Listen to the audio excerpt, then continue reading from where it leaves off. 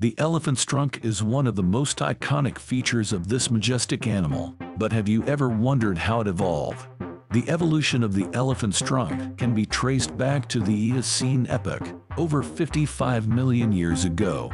During this time, primitive elephant-like animals began to develop elongated snouts, which eventually evolved into the specialized trunk we see today. The trunk of an elephant serves many important functions, including breathing, smelling, touching, and grasping objects.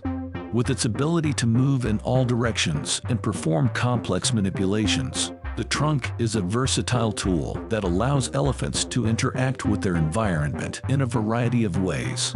As we continue to learn more about the evolution of these magnificent creatures, we gain a deeper appreciation for the incredible adaptations that have allowed them to thrive for millions of years.